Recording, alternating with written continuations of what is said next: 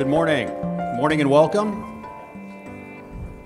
Thank you for joining us. My name is Paul Carlson. I am Vice President, General Manager of Cold Chain at Emerson.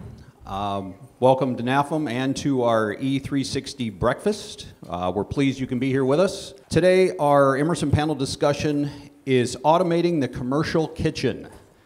During this morning's event, we plan to debate and discuss the factors surrounding automation in the kitchen.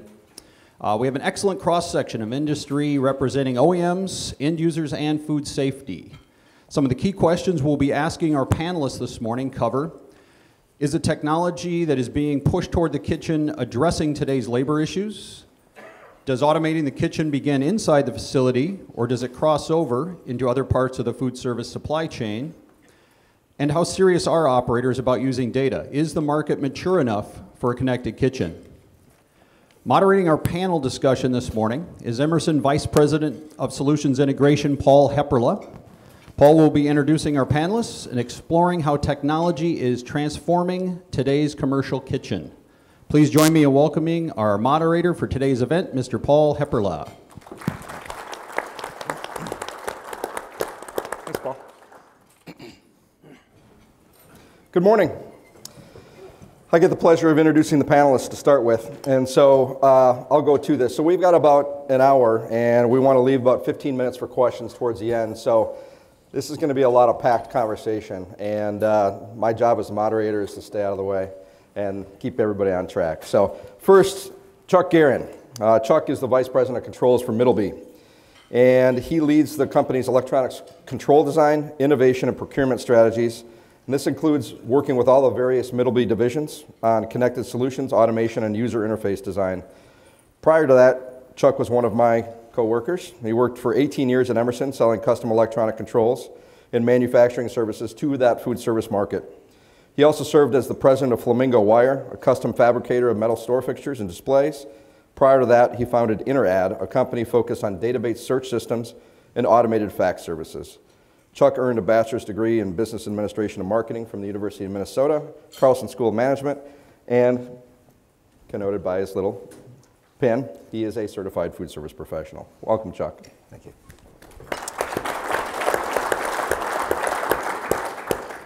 Next to him is Jim Kleba. Jim is the Director of Equipment Engineering for Wendy's. And Jim brings more than 35 years of experience to the food service industry in that role. He's worked there for the past 5 years. In his role, he oversees a department of professionals responsible for equipment design and approval, kitchen layouts, workflow, and labor standards. Over the course of his career, Jim has worked in a variety of food service roles. These include cook, restaurant manager, food service consultant, equipment engineer, research consultant, field service manager, kitchen engineer, and plant management. Collectively, they helped him gain a comprehensive understanding of the industry. Jim earned a bachelor's degree in mechanical engineering from the University of Maine. Welcome, Jim. Thank you.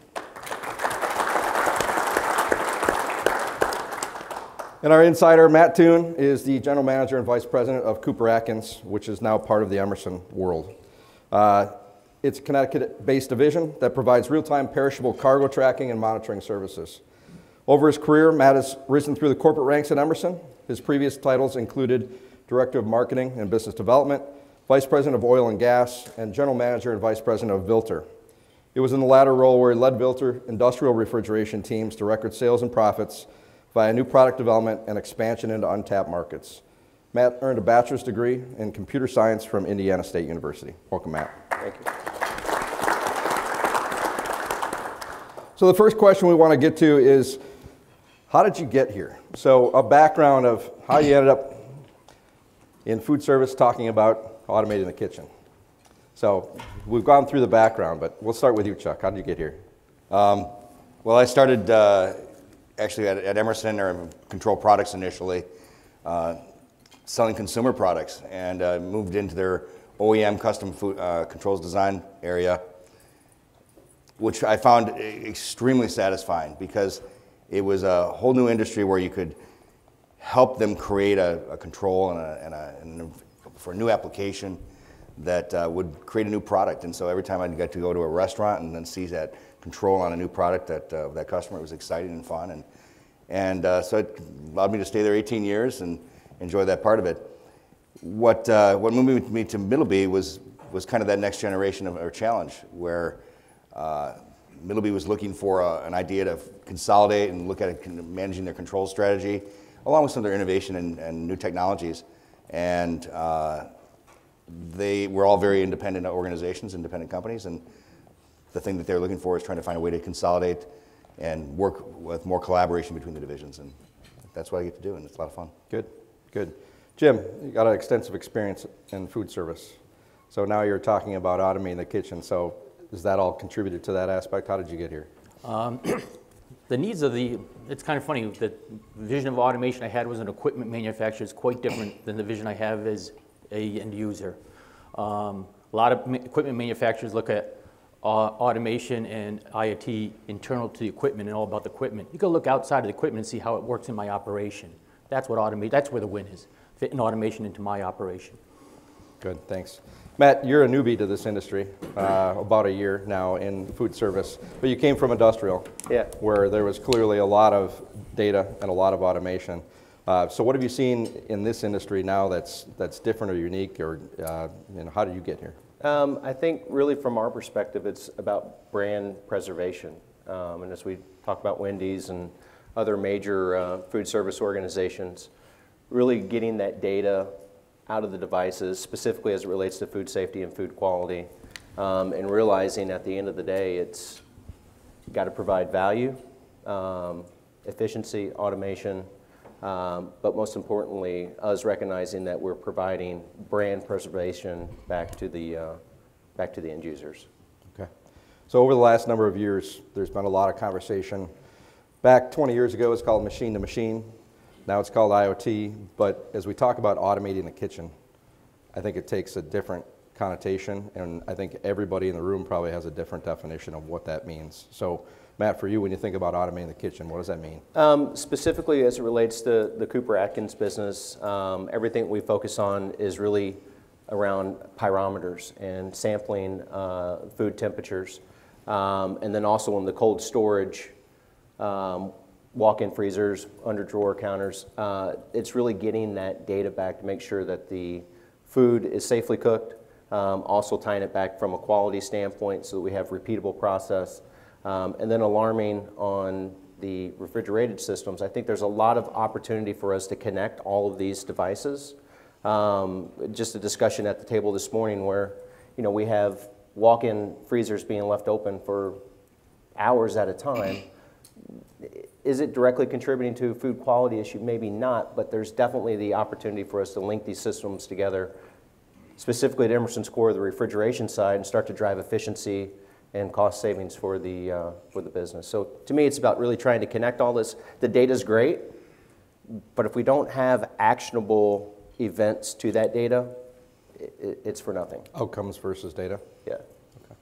Jim, from your perspective on automating the kitchen. I always like to start with the definition of what automation is, and Webster's definition is to replace or enhance human labor with machines.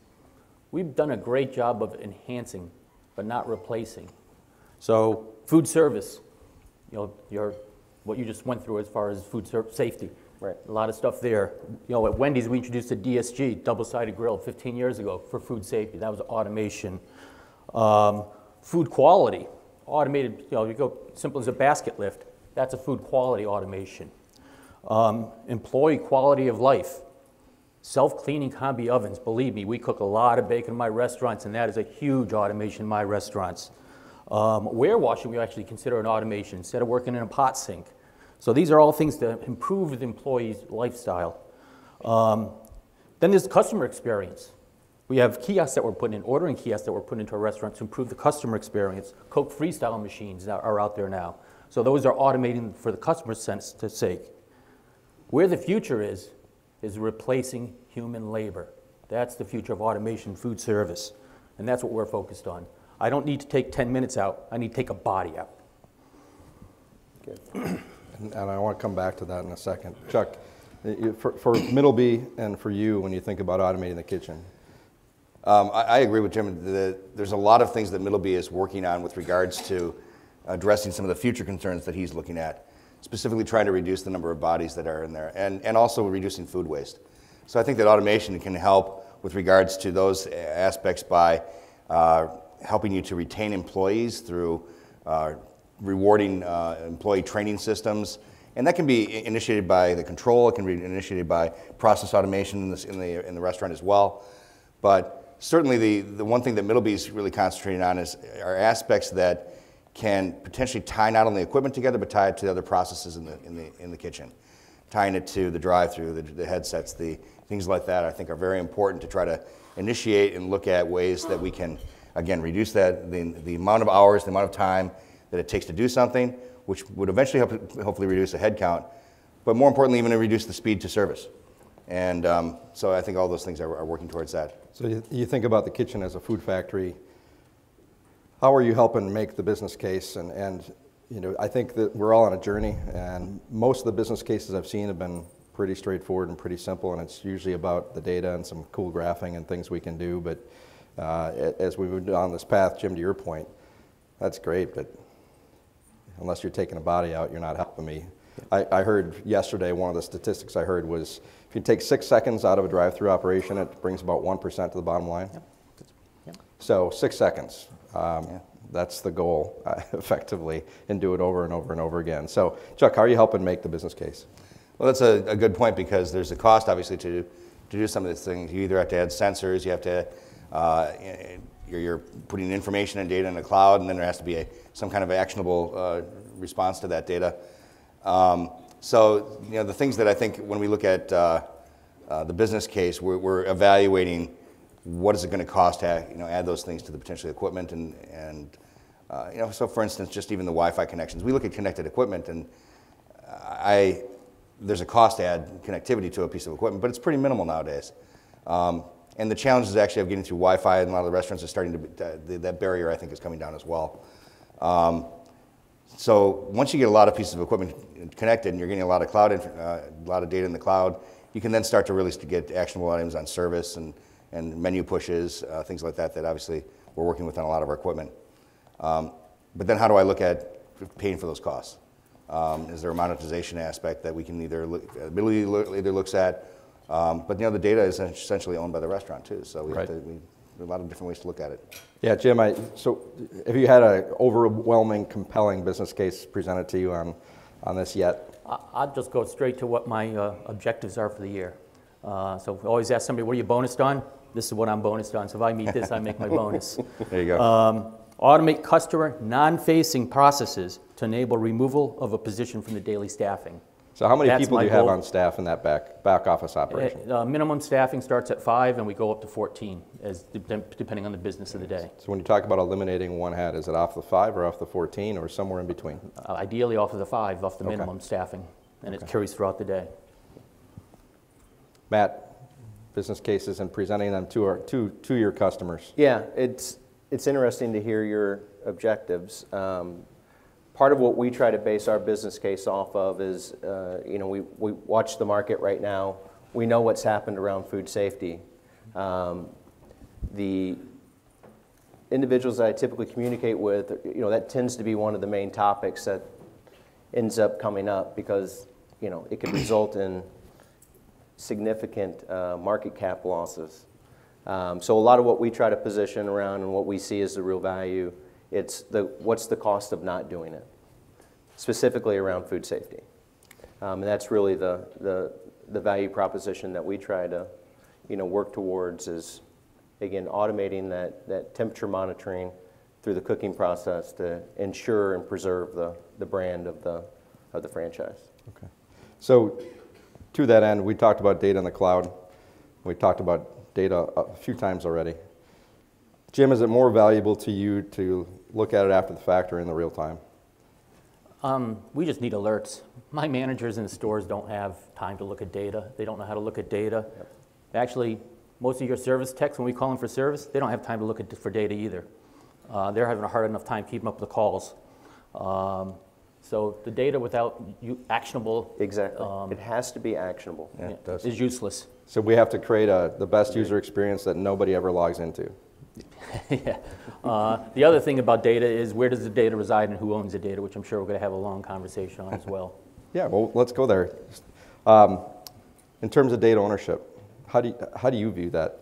first, Jim, from a retail perspective, I'm going to talk to Matt and Chuck about that as well. Actually, I have customers too. My customers are franchisees. They don't want to share their data with corporate, no less with people outside of corporate. So that's what comes down. They see value in the data, and they want to be monetized for that data. They don't want to pay a subscription for you to look at the data, and that's really where the difference is. They see the data as an asset that they're generating, and they want to get monetized for it. So, Chuck, somebody buys a piece of your equipment. Do they own that data that's coming out of that equipment? Generally, yes, that's the way it is, yes. Okay. And then, to Jim's point, what's your perspective on data ownership as it goes down the path? I look at something, I'll use the term derived data. If Middleby has their Turbo Chef oven and creates some incredibly powerful metric or algorithm that comes out of that, I'm assuming that you'll say Middleby owns that and the insight that you might gain from it. Yeah, we would be looking at the derived data that we would look to get, but we have to have the original data to be able to do that. So how are you working with end customers to create that synergy or that cooperation? We have to provide a value case to the restaurant that makes sense, that it is worthwhile for that franchisee and the corporation to share the data with us. And that value proposition has to be in the form of reduced service calls, reduced service warranty costs, potentially going to the labor aspect, if I can find ways to show you that data can turn into actionable items that reduces your labor costs. Especially when you look at things like connected equipment that actions down to potential helping with training and behavioral changes that can help with the organization. And I think that's an area that I know we've been exploring. So does iconography and ways to communicate, so it's not, keeping employees is great, but there's turnover in this industry, everybody knows that. So that training aspect, if you can train somebody in 30 seconds versus a half hour on how to use a piece of equipment, does iconography, and I mean, food service is filled with bells and lights and buzzers. I think part of that's because it eases training. So, I mean, Jim, from your perspective, is there an evolution there with how you train your employees and the speed at which you can do that? Well, yeah, we're never going to buy all of one brand's equipment in our kitchen, so I know everyone doesn't believe that. So what we want access to the GUI. We want access to the graphic user interface. So we can customize that for each of our own pieces of equipment. So we have a Wendy's GUI, and it can be applied to everybody else's equipment. That way, they all have the same user. And if you all talk about, hey, with my company, we all have the same user, the GUI, the same user interface. Mm-hmm. Well, I'm not buying all one brand's equipment, so I need access to give multiple brands equipment the same GUI. Do you have style guidelines or things like that with that user interface that you could just work with manufacturers to say, here it is, implement it? We'd rather do it ourselves, but yes. Okay. Yep. Okay. Are you building those in-house? Yes. That's interesting. And I think Middleby looks at that strategy with the aspect that absolutely the restaurant chains, they want to be able to have one login for all that information. They want to consolidate that data to make and infer a variety of decisions on their own. Middleby is creating a Middleby Connect, which has the ability to a lot of information to go to Middleby Connect. And the fact is that we want to have an open API to other systems, other cloud systems, and be able to share that information. It's important because we know that we're not the only one in the kitchen. We'd like to be, but we're not. Matt, from your perspective, data is a unique term. Do you have customers that want to retain 3 or 4 years of food quality, food safety data? Yes, we do. Okay. Specifically around HACCP. Is there a liability to that? I think that there probably is. Yeah. Again, we had this discussion earlier during breakfast. I can definitely see how it relates to at a franchise level. Jim, from a corporate level, maybe you don't want to see all that data. So we get that.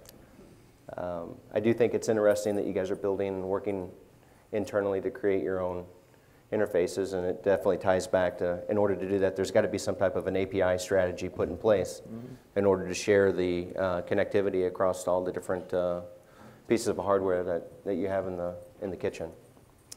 So IoT, Internet of Things, obviously a very commonly used buzzword. Jim, more specifically to you, and then I'm going to talk to Chuck and Matt about it, but there's this range of full-scale implementation and tire kicking and experimentation. Where do you think Wendy's is on that journey now, and where do you see yourselves in the next year?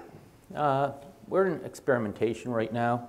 Again, going back to automation, If you automate the mechanics of a process, you still haven't eliminated a body. You still have the brain of that human operator that you have to automate as well. And that's really where I see IoT coming in. In particular, where we see the greatest need for IoT, which would be the biggest thing for us, and this goes back to your speed of service comment that you opened with at the drive-thru. Can I know what the customer is going to order before they order it, so I can start cooking that before they get to the restaurant and have it ready fresh for them when they get to the restaurant? So how do we do that? We have to look at lots of data. You have to look at transaction history, yesterday's, last week's, last month's, last year's. You got to look at transaction data real time at stores around you. You have to look at traffic in the street in front of you. You have to look at weather. You have to look at school events. You have to look at cars coming on your parking lot. You have to look at people coming in your building. You have to take all that information, crunch it down to say, cook 2 hamburgers. Mm-hmm.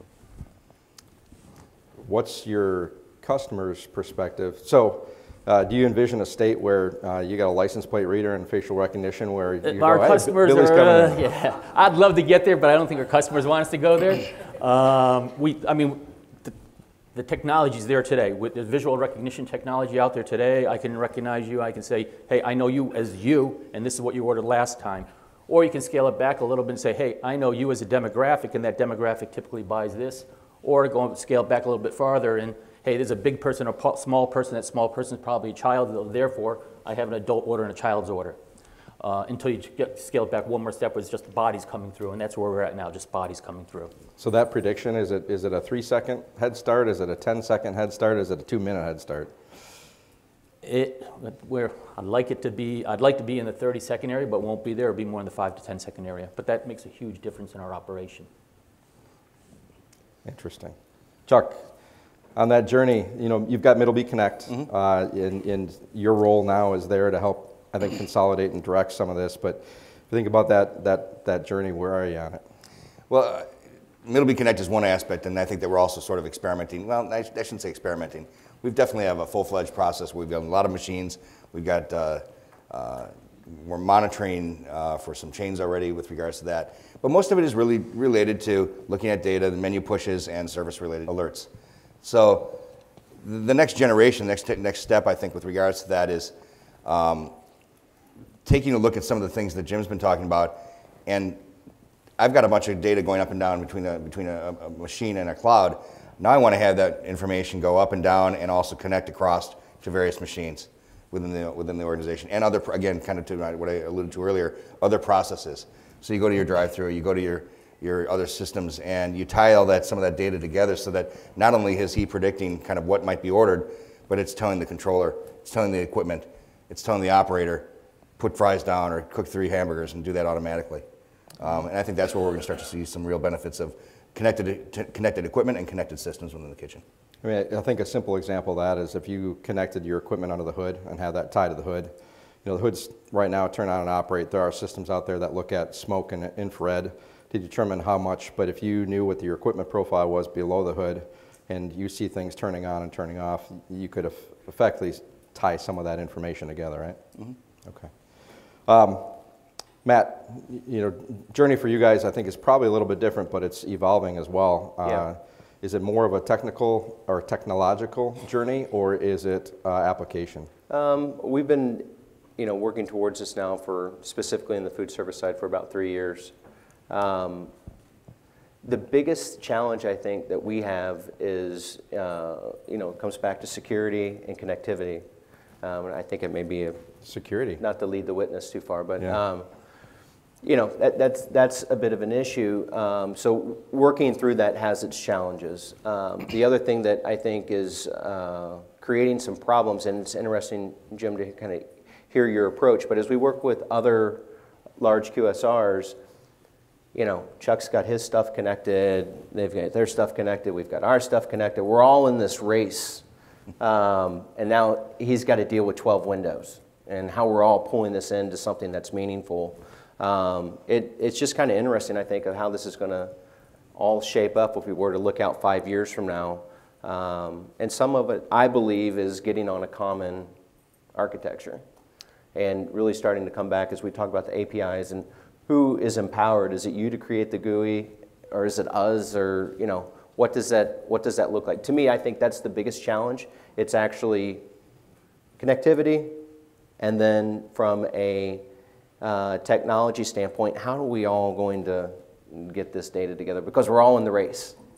And to me, that's the challenge, because we're all trying to stake our foot in the ground and protect our own spot. So that may not be the best thing for Jim. Yeah, and I think that's where there's I think still a disconnect a little bit in the industry around end user. It's not necessarily a disconnect, but I think there's a yin and yang and tug of war going on right now. Jim, I'm sure you guys don't care at all about security. No. Good. All right. So that's solved. But no, seriously, as you look at security. Security, and even more important for us, is stabilization. Yeah. Especially when we get out to rural areas. So anything I do in my restaurants has to be scalable across the network.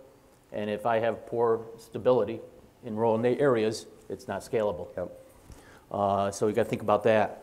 How do you get around that? You limit the amount of times you communicate outside of the restaurant. So you do most of your communication within the restaurant, between the equipment and the restaurant server, and you only reach out of the restaurant multiple, maybe 2 or 3 times a day. That's how I see you get around that. But security is anything I try to bring into my restaurant that talks outside of the restaurant, IT shuts me down real quick.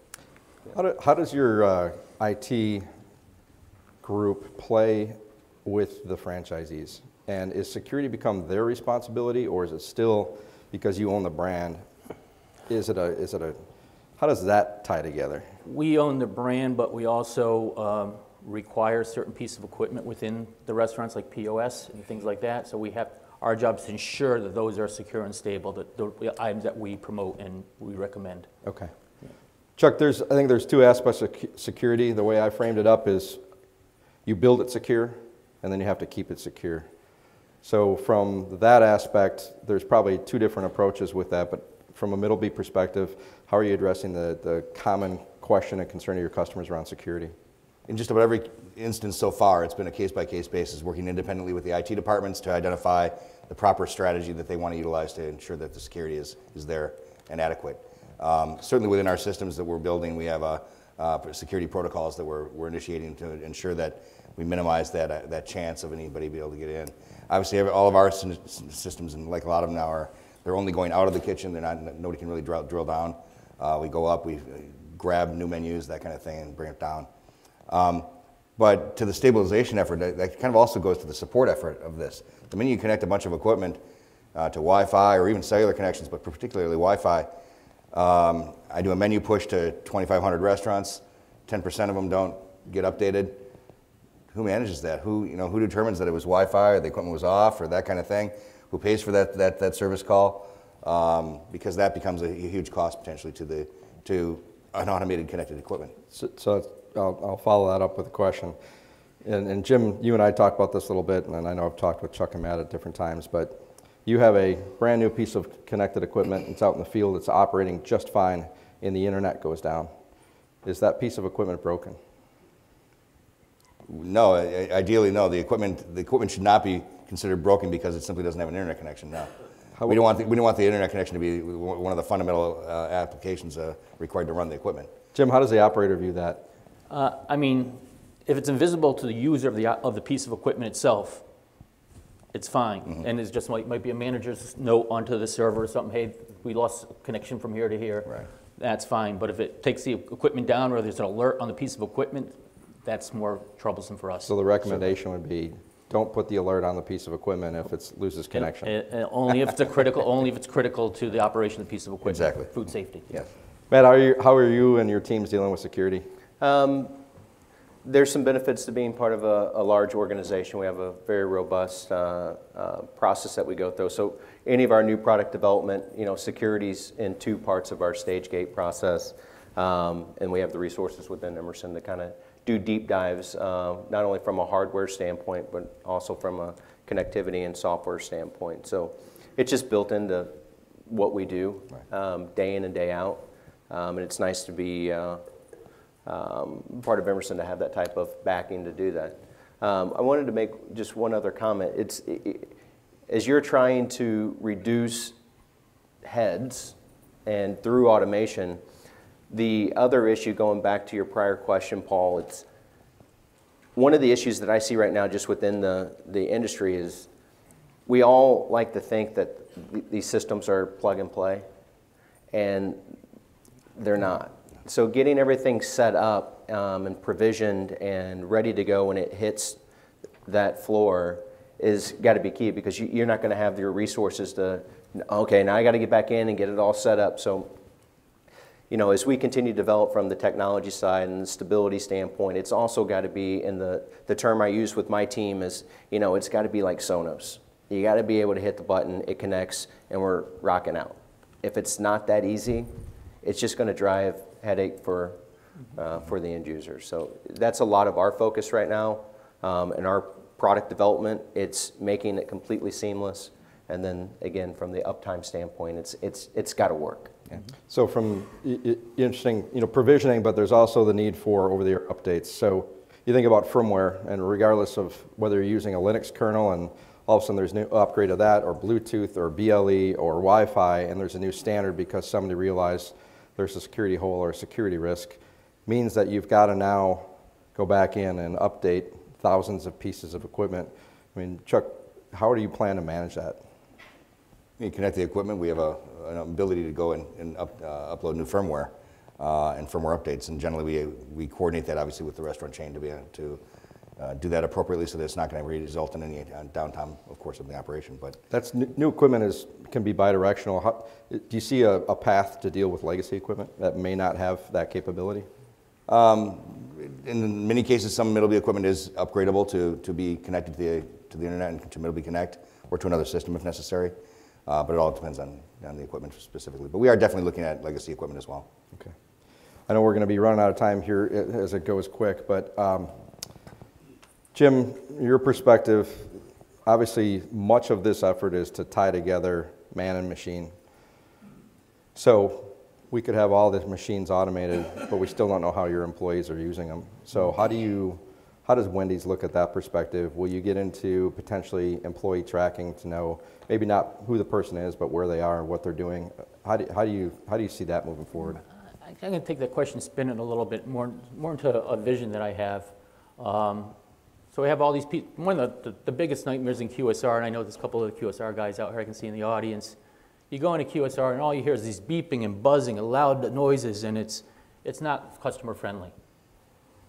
What if every piece of equipment communicated to a server, and that server communicated to the operator via headsets? So only the fry operator heard, drop one basket of fries. Nobody else heard that. Customer didn't hear any beeping or buzzing. So what if all that communication was handled discreetly through headsets and all the pieces of equipment talking? Also, having technology in the piece of equipment, so when I pull the last piece of chicken out of a holding drawer, or the second to last piece, there's a weight transducer or something there, and it goes to the headset of the fry operator and said, hey, you're down to your last 2 pieces of chicken. You might want to drop some chicken. That's the future. Yeah. Which requires probably a 10x to a 50x increase in the amount of sensors in the equipment that exists today. I mean, Chuck, from a manufacturing standpoint, do you see that evolution starting to happen? Are you putting more sensors on equipment?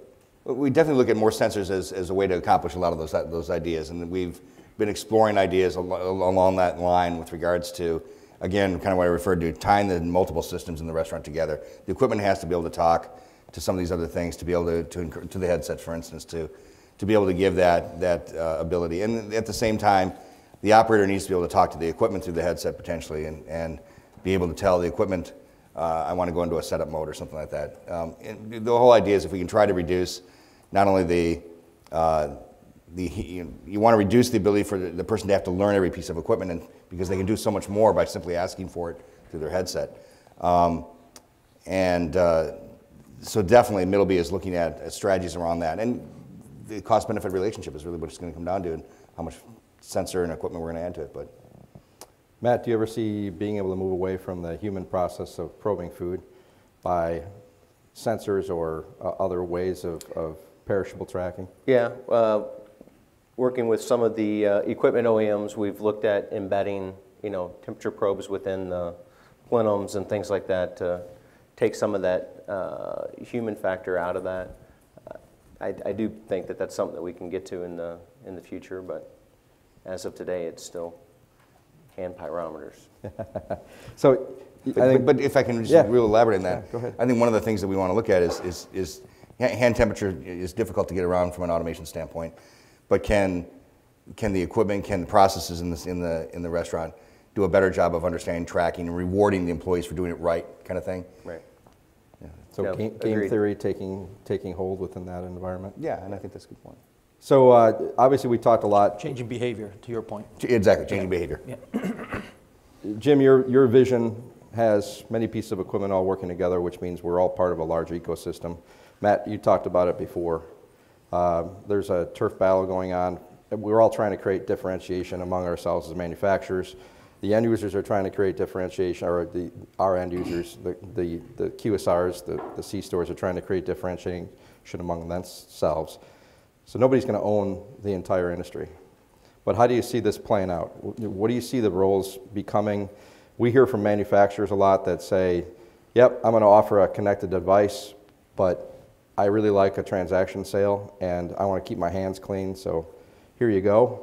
What somebody does with it. So how do you see this shaking out? Put your vision on. Yeah, no, it's a good question, Paul. If I had to paint the perfect picture, it would be that we were able to create some type of common architecture that just make things a little bit easier. And ultimately, we're all in the race, and I think that that's also part of the problem, that I still see it being a bit disparate, and at the end of the day, we're still not really serving the end user. It's still a bit selfish in our view set of what we want to accomplish for our particular business, and that's going to be tough. And it's going to be tough for us to kind of pull it all together and work to get to that common platform. But I do believe that if we can get to something that is low cost, easily connectable, and starts to span across your question back to Chuck, where we can easily take legacy systems, tie everything together, I think that we can get there. But it's not there today, and I think that's going to be the key for who kind of, I don't want to say owns, because no one's going to own it, but who really enables the end users. It's going to be based upon the architecture. Chuck, tell Matt why he's wrong.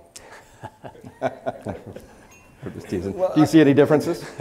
Well, I think architecture is a big question, and it's, if we do have a common architecture, obviously the equipment can communicate more easily, and we can communicate with other systems more easily. So I couldn't agree more in that regard.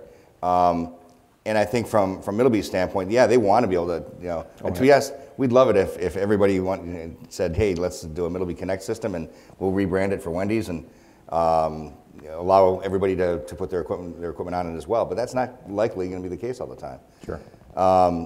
So somebody else is going to have that solution. Wendy's is going to create their cloud. They're going to want to not only have equipment connected to it, but obviously all these other systems, and they got to be able to talk. And we are a ways away from that. Mm-hmm. It's not just the architecture of getting equipment to talk to each other. It's also the architecture of how do we collaborate, even just the messages between these systems. And I think that's a tough thing to do. It is. It is. A lot of R&D involved. Yeah. I want to open it up to questions to the audience. There's two folks here with microphones, Robin and Paul. If you have a question, I'd ask you to, yeah.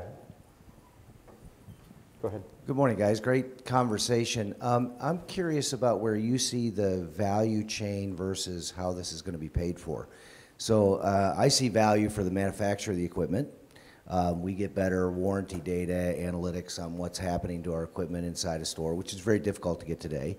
The operator obviously gets a piece of value. We can make their operation more effective and hopefully increase their return. The chain obviously has some advantages here. Does this become a checkbox that is kind of a necessary evil to play? Or is there a value stream, and maybe this is to Jim, is there a value stream that the chain is actually willing to pay for here? Where do you see that going? Labor savings. It all start. Food safety, you have to do that. And there's ways around food, you can do it manually, but you can address food safety. So you have to always do that. But right now, if I put a business case together and present it to leadership, if it doesn't have labor savings, it doesn't go anywhere, even with all the soft benefits. Jim, is there a role in that value chain with leasing? So the manufacturer owns the equipment through the process, and now... That's a great conversation. Food service operators don't want to own equipment, they want to cook food. Yeah. That's all they care about. So if equipment manufacturers looked at the business a different way and say, hey, I'm going to lease you a piece of equipment, and that grill for every hamburger, I'm going to charge you a half a cent. Now I know what my P&L looks like. It's predictable. Yep. You own the responsibility for maintenance, being the manufacturer, because it's the leased piece of equipment. That's really, if you talk to any food service operator, that's what they want. They don't want to own equipment. They'd rather take their money and their assets and build additional restaurants, not add equipment in the restaurants. I agree. The pay-per-use strategy is something that is very interesting. Yeah. Questions? So I'm going to, if there's no question, oh, got one right here. Okay, I got some laryngitis, no talking too much to customers, but I just, when you talk about trying to integrate, NAFM data protocol has been going on for 10, 15 years with very limited, and we talk about the turf wars. You know, I still got my Betamax player, so I'm still waiting for VHS to go away. But can you talk about that a little bit? I mean, those are initiatives that have really been tried for exactly these same reasons and have really gone little to nowhere. Yeah, I think NAFM protocol has been talked about for a long time. There's lots of people in the room that have probably been part of those committees. I mean, Matt, looking at standardization around technology and protocols, do you see it becoming something like NAFM or more around an API, and where do you see that going? I'd say it's probably going to end up more on the API side because, again, it's so many people that are competing in the space. It's going to be hard to kind of pull it all underneath one umbrella. So definitely as far as getting the data and then being able to put it in some usable form, you know, an API side, I do think even more down to the basic hardware side, though, that's going to be where a lot of the magic is. And I do think that the standardization of that communication protocol is really what's going to drive the connected portion of it. Getting the data out, quite honestly, is easy. It's getting the data on a common platform that's cost effective. You don't want 12 gateways sitting in your store. So to me, it's about, again, one, call it portal, in order for all of these connected devices, whether if it's yours, Chuck, or someone else in the room's piece of equipment, where we can communicate on one common platform, one gateway, in order to get the data up so that Jim can do something with it. When I talk about standardization of architecture, that's what I'm referring to. Chuck, you guys using NAFM protocol? No, we're not. Why not?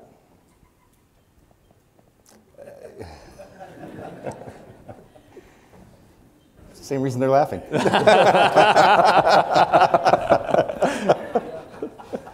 Yeah, it's yeah. There's a question in the back of the room. Good answer.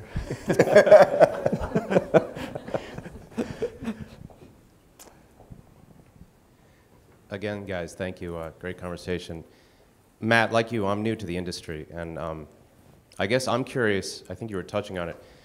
I'd like to know not about the standard, but why is it not being adopted? I actually come from a finance background where those, probably about 40 years ago, that was standardized. And I think anybody in the finance industry would tell you the benefits of how those financial trades are, all the manual processes were, taken away, natural matches on trades.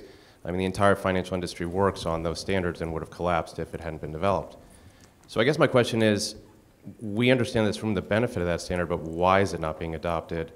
What do you think the barriers are, and how do we get past them?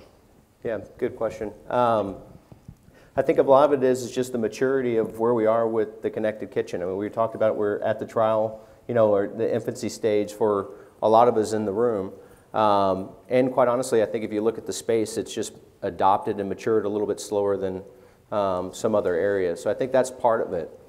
The other side of it is, again, we're all competing for this connected solution. And with that, we're starting to do things what we think is the right way within this one group. And I think that's where some of the struggles still tend to be is we're still looking at it from that side. And I also, think as we look out into the very near future, all of us in this room right now are connected right now. And all of us have headsets, and on the flight down here, we're listening to, a book or some music. So some of it is just us looking back at what technology is really available to us right now, and actually what's the most cost effective. And, I have my opinion of what that is. And I believe that, most of these devices are going to end up being connected via Bluetooth. And that starts to give, again, some common infrastructure from that side, and then ultimately back to the gateway. Or in the store. How do you want to get the data out? Is it just going to be at a store local level, or then push back out, and what that frequency is? So one of the questions too about that adoption of the standard, we have a pretty complex, from a manufacturer standpoint, from an end user standpoint, a pretty complex channel with distributors, dealers, consultants, all playing a role. And so Chuck, do you get enough information back as a manufacturer on how your equipment is operating from those end user environments? No, in fact, a lot of times we don't even know where the equipment is. It's sold by a distributor or a dealer. You have no idea where the location is, and so we've had discussions on forced registration. We've had all that kind of thing, but not nearly enough. And so obviously, to the point I made earlier, the manufacturer has a vested reason and interest to want to have connected equipment. Service, warranty, analysis, trying to improve their equipment from big data analytics of all the sensors and input data points. So yeah, we'd love to see more information, and the only way we can really do that is by connecting it. Back to the original, that other question that just came up, the other adoption issue is simply nobody has really made an appropriate financial case to justify let's all work together. Because again, we're all competing, we're all trying to figure it out. Nobody's said, and there's also not a safety or a compelling critical infrastructure issue that's a problem yet to force all of us to say we better adopt some system. Common architecture, I got 150 people in my ID department. We can handle, and we only have 6 or 7 main pieces of equipment in my kitchen. I can handle making those communicate. It's the small users that you guys have to deal with where you need common architecture, not the bigger users. Jim, is all this a nice to have or a need to have? And is that part of the reason why adoption of whatever protocol might be out there hasn't taken off? It's a nice to have. As I mentioned, food safety is always a top criteria. All we focus on right now is labor. At $15 an hour minimum wage, I got to start closing restaurants. Question. Yep. So a follow-up, I'm just curious on what you guys think about this from a technical perspective, but today I can buy a $100 controller for my home that'll run anything that I have on any platform communicating in any of the 3 or 4 major protocols that are out there. Is this issue of a common platform really an issue, or has technology kind of made it agnostic anyway? The problem to your question, though, is we're not doing that in the stores. The technology's there. We just haven't pulled it in. I think there's also the aspect of legacy equipment. Dealing with many manufacturers, you've probably got some custom proprietary protocol that's Modbus or CAN bus or something else that's there. So it's not in a format that people can take and use. So, Chuck, you have a conglomeration of different companies, and as you've walked your way through those, I'm sure you've seen just a massive difference across the board of how that's been done. Obviously within our own divisions, we have different data protocols that are communicating, and you mentioned CAN bus, Modbus. You're right, it's difficult even within our own group to sometimes collaborate together, but we are working to do that. Ability Connect is one of the things that we're doing to help with that. That's where I think that common architecture is an issue, because when you think about the legacy equipment that's out there, it's massive. And so maybe there's an approach that says from new equipment moving forward, offer an API, and that becomes standard. But trying to put Sonos on a receiver from 35 years ago is a little bit different than buying new speakers. My question is, or comment is that I think you've made it all too complicated. I don't see that it works any better now than it did 40 years ago, and this is from the service side. We get paid to make things complicated. And they do a good job. I'm only teasing. But you know, it's a great point. we really haven't addressed some of the service issues. You did a little bit earlier, but service is one of those major things where you can, just through advanced controls, if we can provide better diagnostics to the service operator when he gets to even when he gets to there, and if even it's a not connected piece of equipment, simply on the touch screen, it tells him a lot more information as to what happened, what is going on, a step-by-step thing of things he can try to fix. Or for the operator to try that, to fix it beforehand. We can do a lot more, even simply just with graphical user interfaces. And then when you do a connection, you can provide some data background to that can provide that operator maybe very advanced knowledge of what to bring on the truck or what to expect. And I think to your point about complexity, one of the manufacturers we've worked with in the past has 330 data points coming out of an ice machine every 3 seconds. But they don't have feedback as a manufacturer to understand what broke, when, and where. So when we went through that process, the pump, which was their primary point of failure, wasn't monitored. So, so I think this is also a journey as manufacturers start to get more information. But you're right, we've overcomplicated it because we're more interested in the data than the outcome. And if, to Jim's point, Matt's point, Chuck's point, we get back and focus on the outcome, what data is necessary to achieve that outcome, I think, can help simplify things. Mm-hmm. Question? Paul, I'm glad you brought up the complexity of the massive amount of data that a single kitchen can generate. As somebody that's been watching this for more than 40 years and was around at the inception of the NAFM data protocol, it's Jim knows this. We've been having these discussions now for more than 20 years. Chuck knows that too. I see 2 things, though, that have changed, and I really recognized it at this show. Matt, you talked about how everybody's in the chase and everybody's trying to control the kitchen, particularly the big conglomerates, Middleby, Well-Built, ITW. They've been trying to control, Electrolux, they've been trying to control the kitchen. That's been their approach to it, right, Jim? Mm-hmm. I think they finally recognized they've got to go agnostic. Yeah, I mean, you said it earlier, Jim. You're not going to have one, and the chains have been telling them this they don't buy that way. They got to play you off, Well-Built. My purchasing department wouldn't let me do it. Exactly. There's the purchasing side and there's the spec side. So I think there's a recognition now from most of the major manufacturers that, I heard Rick Karen at Well-Built say it yesterday, we have to be agnostic. Yeah. That's a big change. That's a really big change, and that'll allow what Matt talked about. Yeah. The other thing is, you got the cloud now. You can actually throw all those masses of data somewhere. And, to go back to the guy with the financial, background, they had really big mainframes to collect all that data. We don't have that infrastructure, and we don't need it because we're too fragmented.